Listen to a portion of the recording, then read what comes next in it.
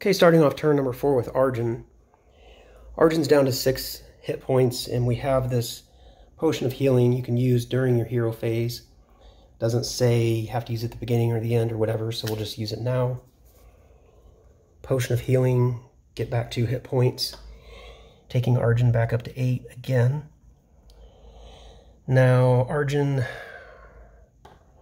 has a movement speed of 5, so I think what we'll do is we'll have him move. We'll just have him move over here. 1, 2, 3, so that he's adjacent to the Blazing Skeleton, and then we'll have him use Precise Strike, which is one of his really good powers. Man, that really seems like a waste on that one. But we're going to use it anyway, because I want that Blazing Skeleton gone. But he gets a plus 11, so literally if we roll anything other than a 1, it goes down. Of course, I probably just jinxed myself. No, we're good. 16. So, and the reason I wanted to use that, because it does 2 damage, and most of his attacks only do 1. So I didn't want to have to take 2 turns to get rid of this thing.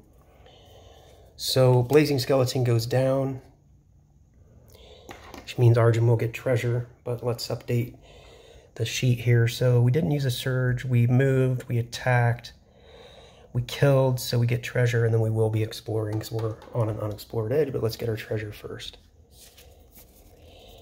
Amulet of Protection, you gain plus 1, okay. Yeah, I'll have Arjun hold on to that.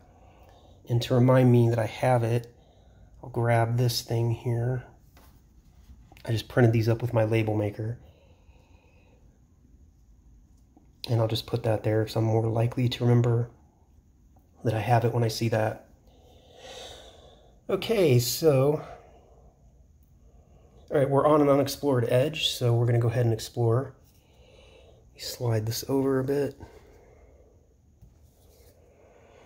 And we got a black tile, so we will have an encounter, but if it's too bad, we can cancel it.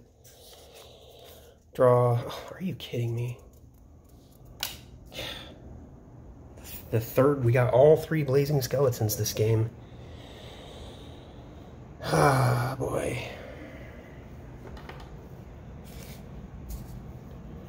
Alright, so we explored, we got a black tile, we got another Blazing Skeleton, like literally bang, bang, bang. And again, if I hadn't killed that one, then I'd just discard it, but oh well. So we will have an encounter. Blazing Skeleton number 3. Alright, so first up, the encounter. Spider webs, we'll let it play because it's just going to slow us or immobilize us. Gets a plus 4. I mean, I don't want to be slow to immobilize, but I don't want to spend the experience. 15 and 4 is 19. That's going to be enough to immobilize us. So Arjun is immobilized, and that is that event.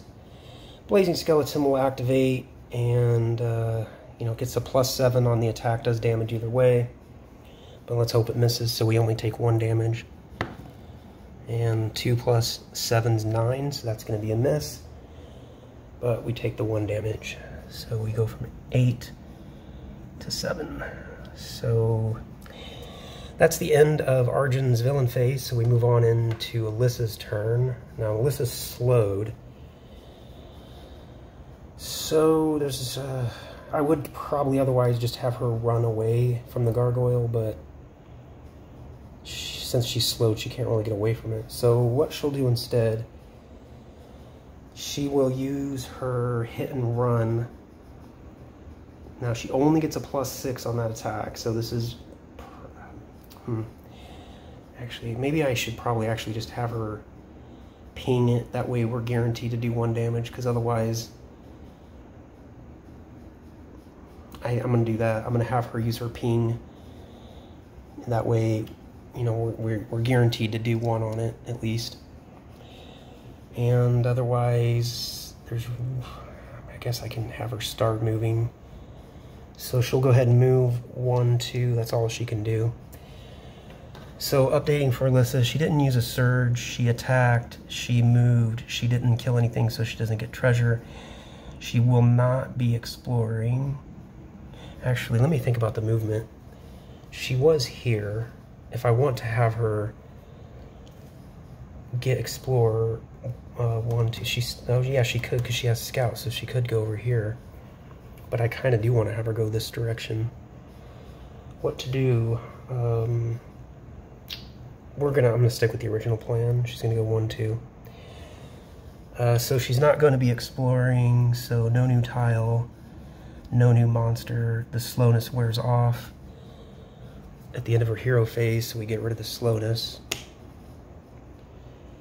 And that means we have a forced encounter, and then we still have the sliding walls and the gargoyle. So first up is the encounter. Circle of Death. It's just the name of it sounds like one you want to skip. Attack each hero, and then each undead gains 1. The gargoyle is an elemental, not undead. Each undead monster on the active here. So we take 2 damage if it hits. Is it worth canceling this? I don't know. I don't really think it is, but I'm going to go ahead and cancel it. I don't know that that's worth canceling, but that's there's our 5, 3, and 2.